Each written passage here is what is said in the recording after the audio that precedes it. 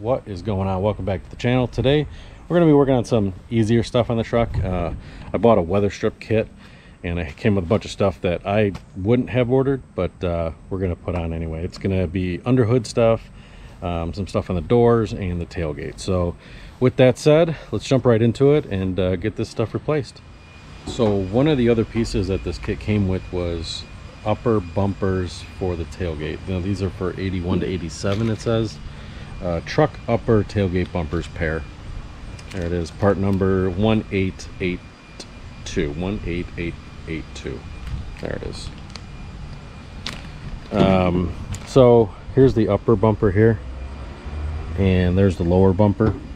Now I'm not sure if this kit is supposed to have the lower bumpers or not. Some parts are on back order.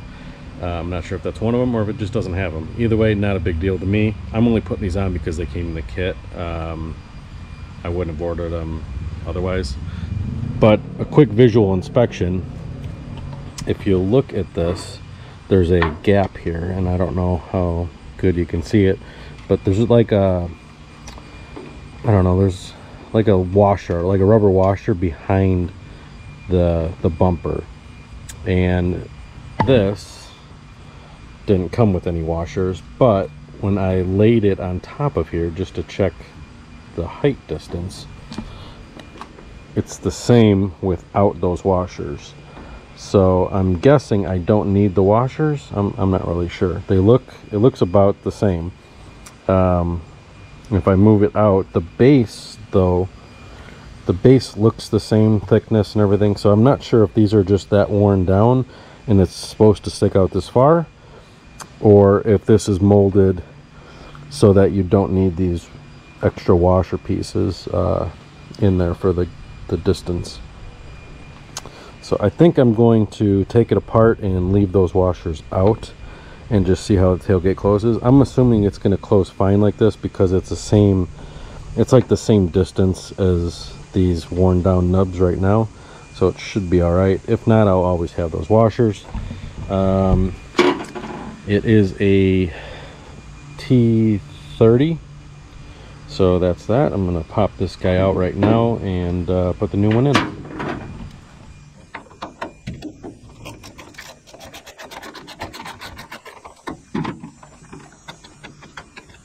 Probably couldn't see it, but as I loosened this up, these washers fell out.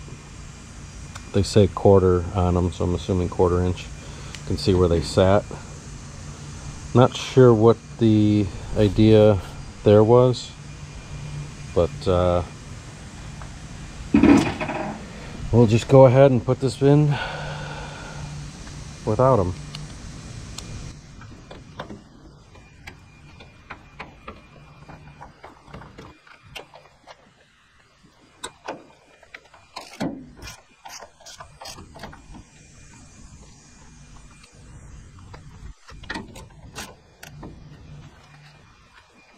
It twisted on me a little bit as I tightened it, so I'm trying to square it up here.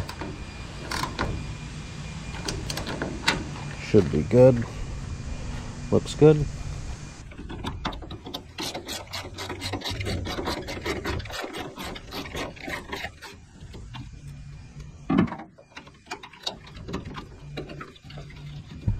It looks like the washer was over a hole on this side, but not on this side. I'm not really sure what that's for.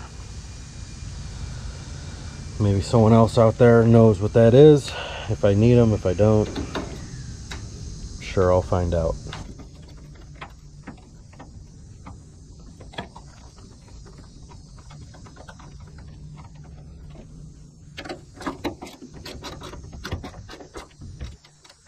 Alright, so now that those are on, I can check and see how it closes. Now, this thing never did close all that great. Actually, this tailgate, I don't know what it's off of. I bought it a couple years ago because when I got this truck, it had a blue Chevy tailgate on it. This was a white GMC tailgate I got out of Indiana. Alright, so with this, I got to make sure the handle's in.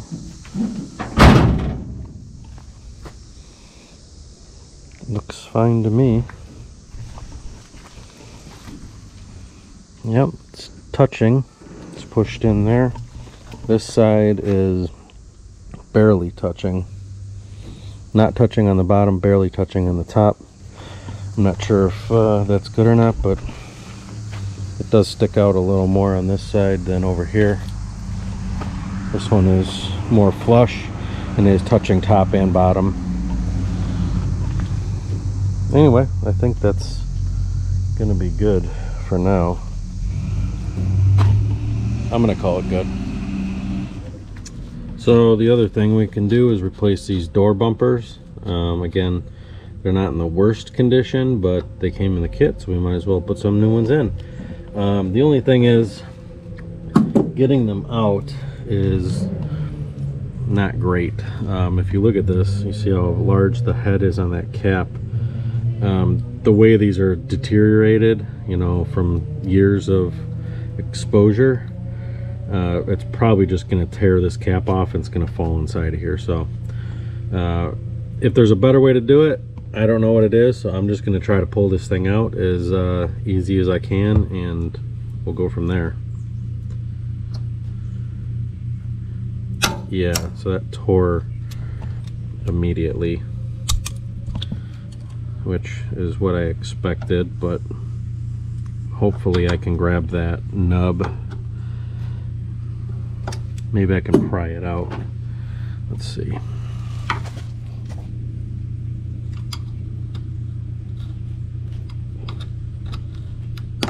No, it broke off. So that's in there forever at this point. I was hoping I could get this in there and pull it out, but it was too deteriorated. So you got the new one, and the issue with that is the hole is so small, it's not just gonna pop right in. So I'm gonna use a little bit of glass cleaner and just spray some on here. And I'm going to use that same little flat blade and just pry it inside. Sorry about the camera, I'm trying to hold it with my legs.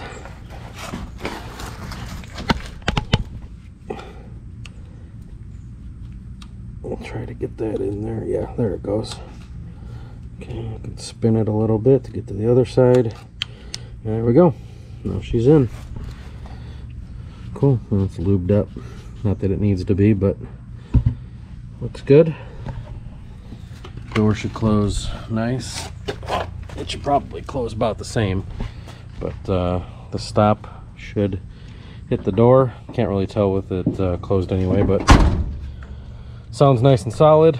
Not sure if that has anything to do with it or not, but that's how to replace the door bumpers.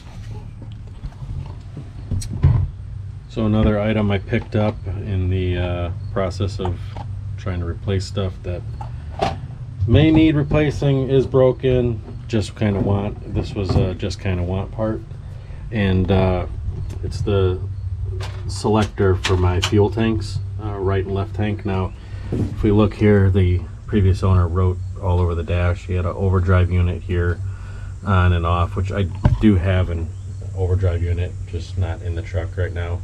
Hopefully someday I'll get to that. And then on here we got P and D, passenger and driver. R, I'm guessing is, I don't know, right? That would be passenger, that would make sense.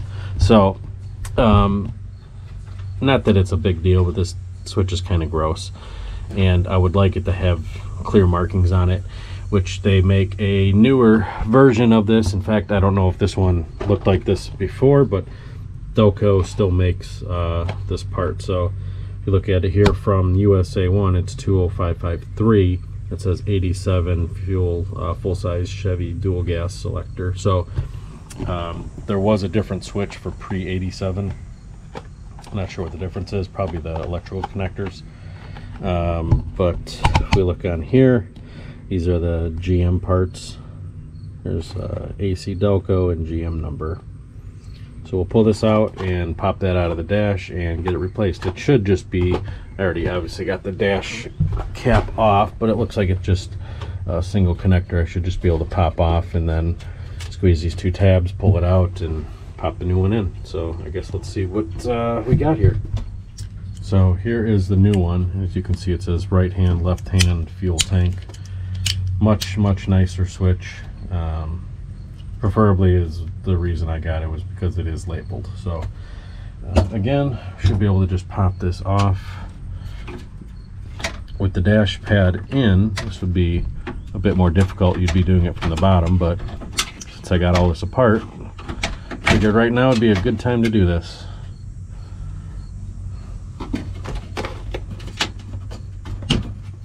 Yeah, look at that. All right, so I'm assuming it's an original piece, but you never know. Could be a replacement at some point.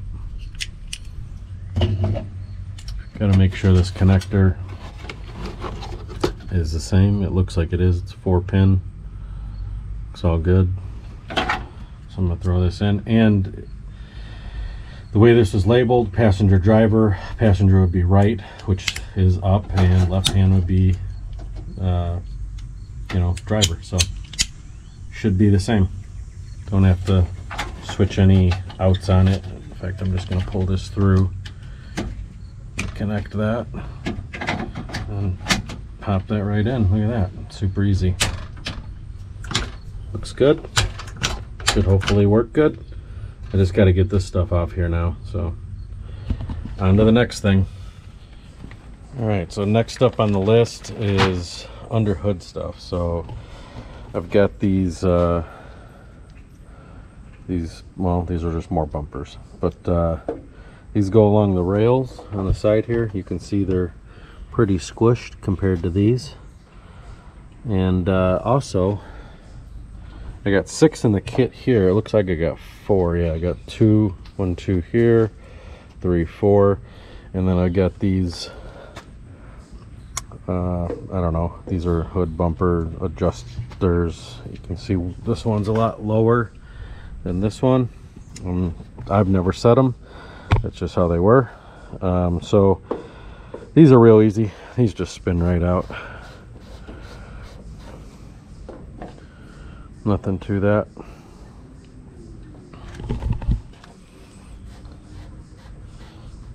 Just gonna spin that in.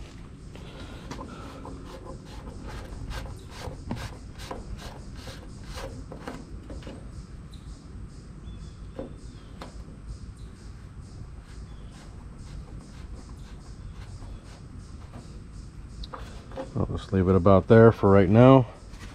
We'll check it later. So the other thing we got going on is this hood weather stripping. So it's along the back side of the hood there, which may or may not be fun. I'm not really sure. If I have to reach in there and I can't push, I don't know. We'll find out. Never done this before, so we'll figure it out. As for these hood pieces, I'm thinking there should be one here as well. It looks like that slot fits in there, so I will be putting all 6 in versus just the 4, which is good. I didn't know I was even missing 2, but I'm guessing these should just pop right out, or not. Let's see if this guy will help me get it out.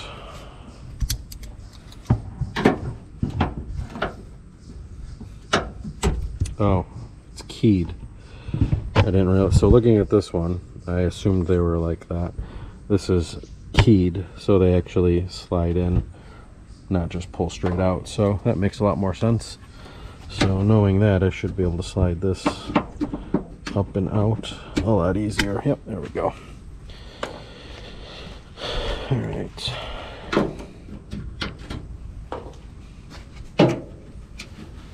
So maybe it only does get 4. I don't know. Guess we'll see. I don't think there's any difference in any of these pieces. They all look identical to me. If that fits in there and it works, I mean, it really looks like that goes in there. Like it fits perfectly. If it's not, well, I'll just take them out. So just the opposite of that. I'm just gonna slide that in that little key there and push back, fits on there nicely. Wrap that edge underneath so it holds on.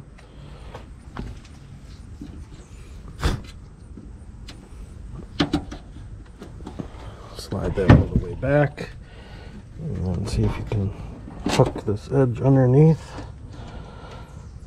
There we go.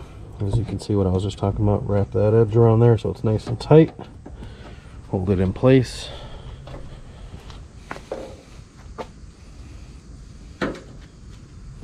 Yeah, looking at how tight those other ones are, I'm not sure that that goes there, but again, we'll just pop those out if that's an issue.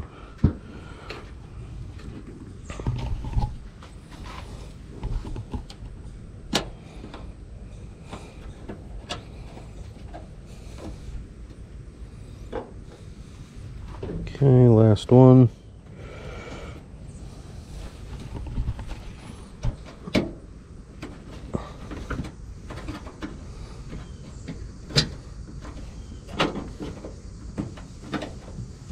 Okay, those are all in.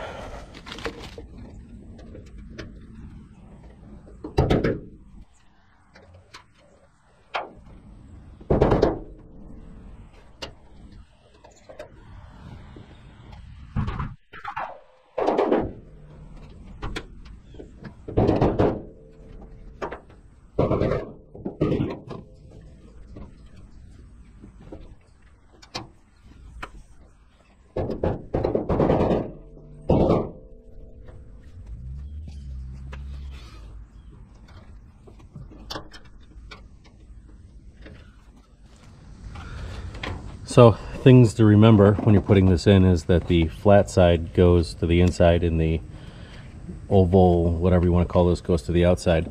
Now if you look at this, it's smooth and it's got some ribs, so those ribs have to go up into the hood to grab, and it's very difficult to push up there. So what I'm using here is just a little hammer and a punch. So I'm just using the big side of the punch to get as much surface on that thing, because those things spin really easy. So I'm just putting that on the head here and getting as much surface contact as I can, giving it a couple taps. You want to get it up in there because you want to get all those ribs up in there, or else it'll be loose. So what I had to go back and punch a couple of those in further because only 1 or 2 ribs was up in there. And once you get it up in there, you can see it actually pinches it up and pulls it tight. So just something to remember when doing this.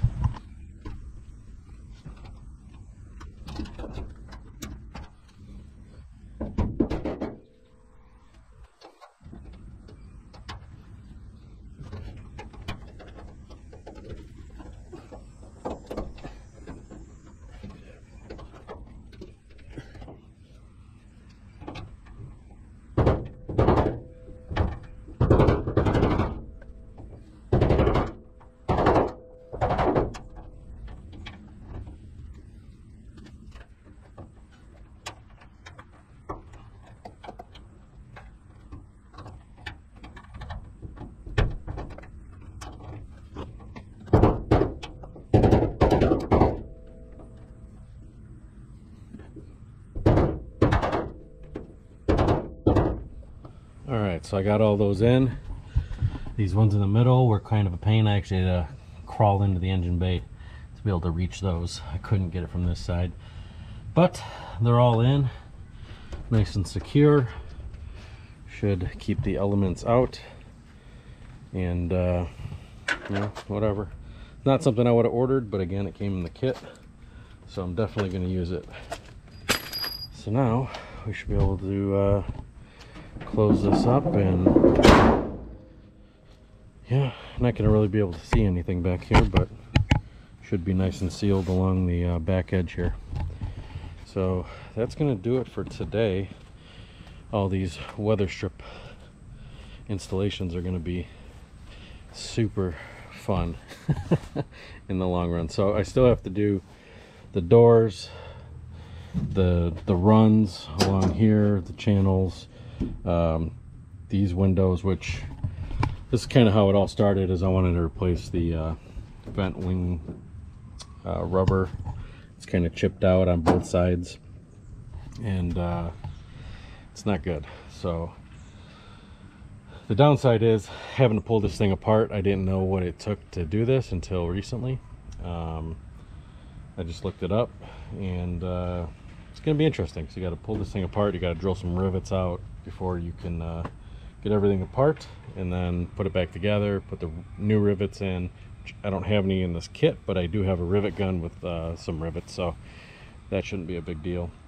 It's just having to do it on a day that I know it's not going to rain, which is not today, because it looks like it's about to rain. So that's going to do it for today. Thanks for watching. As always, if you like what you see here, comment below, like the video, subscribe to the channel. As always, we'll see you guys next time.